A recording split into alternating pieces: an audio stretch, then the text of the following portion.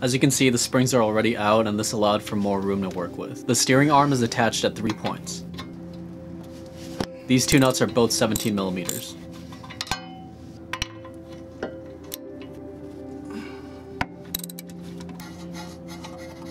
The nut that holds the brake line kept spinning, so I had to remove the rotor.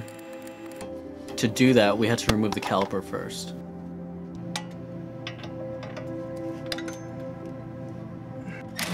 I'm skipping the steps on removing the rotor, but it will be in my other video on how to replace wheel studs.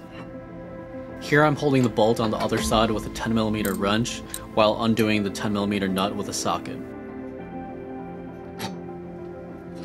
This ball joint separator works wonders and it's simple to use, so if you don't have one, I highly recommend you get one.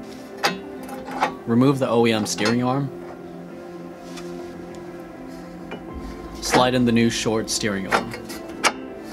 Here you can see the difference between the Alfaholics short steering arm and the original steering arm.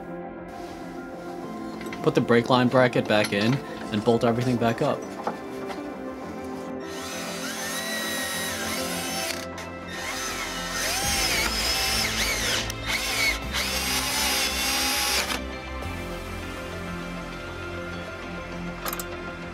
Push the track rod end back into the steering arm.